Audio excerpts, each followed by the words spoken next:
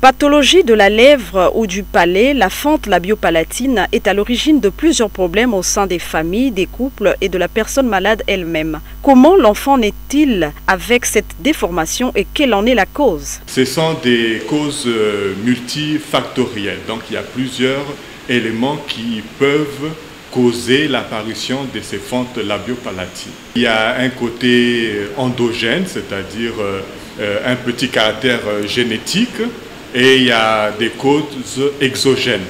C'est pendant la grossesse de la maman, de 0 à 3 mois, qu'il faut éviter certaines choses, comme le stress par exemple, certaines infections virales,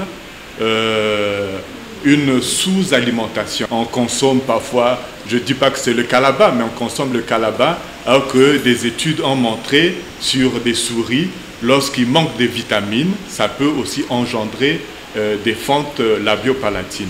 Capable de réparer cette déformation par le biais de la chirurgie, l'hôpital général, qui n'est pas à sa première campagne, procède à l'enregistrement des patients. Nous avons déjà enregistré au moins 4 patients, mais on compterait avoir un peu plus de patients et qu'ils puissent savoir que la prise en charge est totalement gratuite. Lorsqu'on avait lancé, on avait senti qu'il y avait beaucoup de patients. Je pense qu'il y a une partie des patients qui ont été soignés.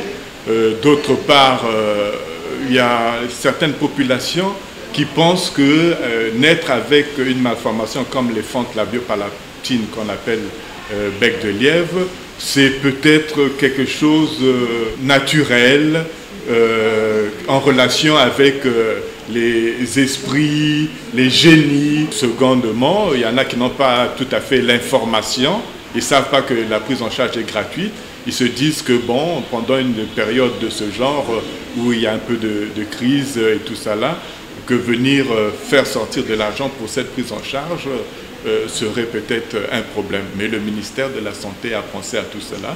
C'est pour ça qu'il y a cette gratuité. Prévu du 9 au 15 décembre, les inscriptions se font malheureusement de façon timide à cause de quelques croyances. Réticences que le docteur Eudes Itoa, chef de service stomatologie et chirurgie maxillofaciale, qualifie de non-sens, car il n'y a pas de raison que de permettre à un enfant de vivre comme tout le monde, car il y a bien entendu des complications. Lorsque vous avez un enfant qui naît avec une malformation de ce genre, il faut s'interroger, savoir si dans la famille, il y a eu quelqu'un qui a souffert de cette pathologie. À ce moment-là, on pourra dire qu'il y a déjà un caractère héréditaire.